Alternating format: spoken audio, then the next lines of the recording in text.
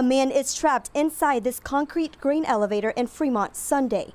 Crews spent almost 7 hours at Interstate Commodities searching for its employee, 32-year-old Zane Fecht. You know, the sad thing is a preventable accident. That's the tragedy.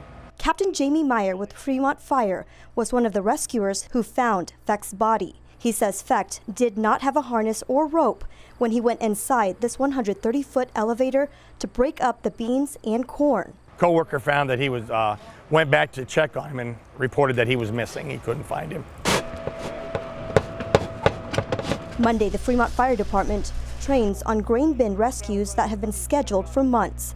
Nick Gangwish with Metropolitan Community College Fire Science Program says the number of incidents at grain facilities is on the rise.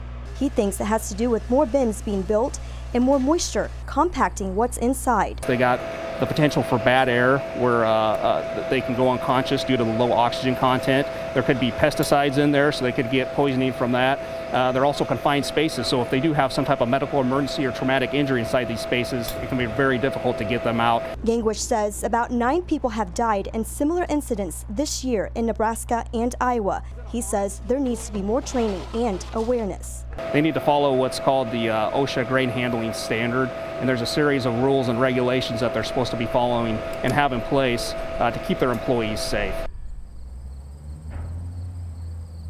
Next, OSHA has 6 months to investigate and determine whether Interstate Commodities violated any regulations. The company tells me it is working closely with investigators and is sending its thoughts and prayers to Zane Fecht's family. Live in Dodge County tonight, Chin Doan, KETV News Watch 7.